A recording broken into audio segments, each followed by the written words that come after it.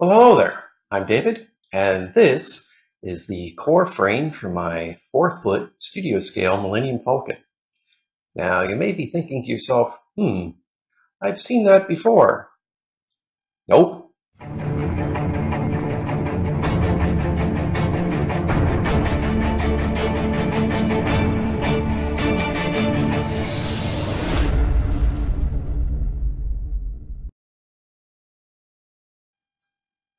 While this looks similar to the frame that you saw in the very first video, it's actually completely new, redesigned and reprinted from scratch since that first video. In fact, to be fair, it's my 3.5 new frame. So why 3.5? Well, mistakes were made. This frame is built of multiple parts. We have the central hub, sometimes that I call the barrel. We have these ribs or spokes that come off that hub. They look a little bit like the ribs in an airplane wing. And then we have the waistband, which is made up in quarters and printed in quarters. Finally, we have the mandibles. I needed to print big parts, and at the time of purchase, this print bed was the largest on the market for commercial grade 3D printers. Many of the smaller FDM printers come with the Z-axis, the up and down axis, already pre-installed.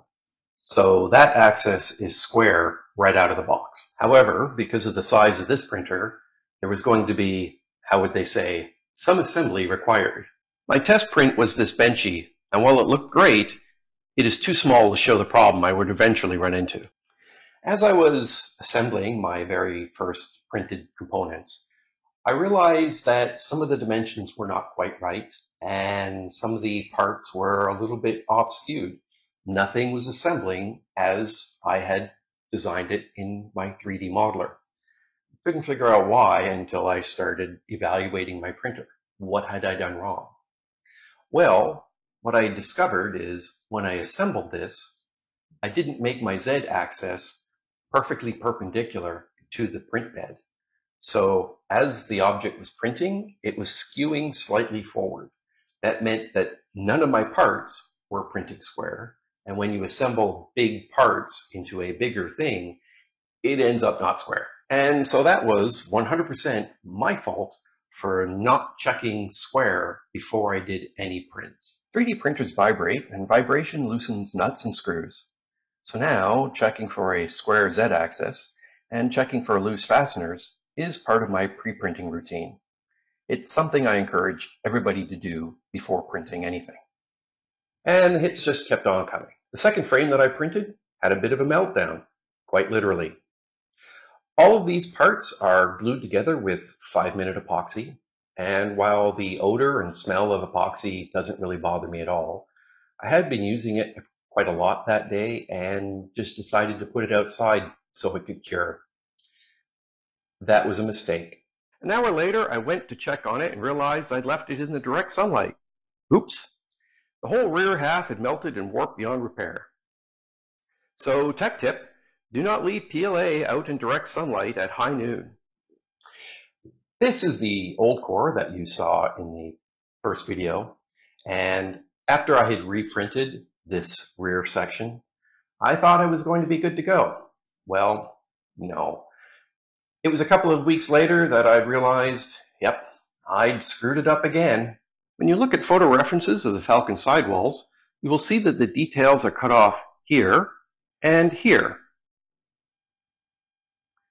When you measure the distance between the two cuts on the full-size sidewall master, you end up with an overall height of approximately 60 millimeters. But when I measured my sidewalls, they were over 68 millimeters.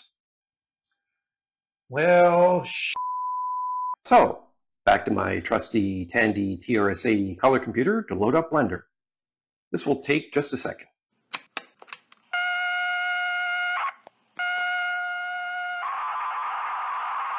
I do all my 3D work in Blender, and it's one of my more indispensable tools. As I was adjusting things for accuracy, I also took additional time to refine the frame's overall design, making changes I felt were required after assembling the previous ones. For sake of interest, the introduction animation I used for these videos was also done in Blender. Then another month on the printer. As I only have one FDM printer, and these are large prints, it takes a while. I had considered buying a second FDM printer, but I don't have anywhere to put it, and once this core is finished, I'm really not sure what I would do with it.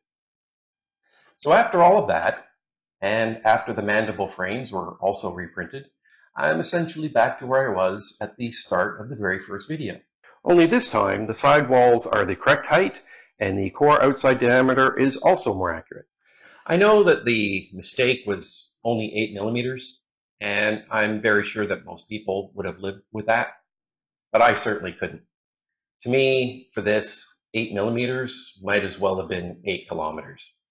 It just would not have held up to any level of scrutiny. Sure, it was a lot of wasted time and, more importantly, wasted material, but I will sleep better knowing that I'm building this to be the most accurate that I can make it. So I thought this would be a good time to probably mention a couple of the things that I've had to outsource for fabrication to help me along with this build. The first one is the construction stand, or at least part of the construction stand. This orange bit here is just an off-the-shelf Amazon engine stand, and I'm not the first one to use an engine stand. I think most people building the studio scale Falcon are using one of these orange engine stands. The part that is unique to my build is this bit here. I created the drawings for this and had it fabricated by a company in Belleville, Ontario called the Iron Rights, and they did a really fantastic job. It's steel and certainly won't bend under the weight of the model. This is exactly what I want. The other parts that I had to have fabricated are the tops and covers of the mandibles. These are 3 millimeter acrylic, and they were laser cut for me by a company in Trenton, Ontario called Contrast Media. And they did a fantastic job. When they first saw these, when they were first fabricated, they weren't quite sure what they were. So we had a great little conversation. They were very eager to learn what it was that I was going to be doing with these.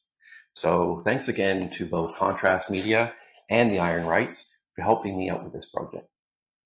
And for sake of interest, I pay for these things out of pocket, as none of my videos are sponsored. Well, that's about it for this rather shortish video, and I hope you had fun learning about the mistakes that I made along the way. They certainly weren't funny then, but they're funny now, and now I have some interesting stories to tell.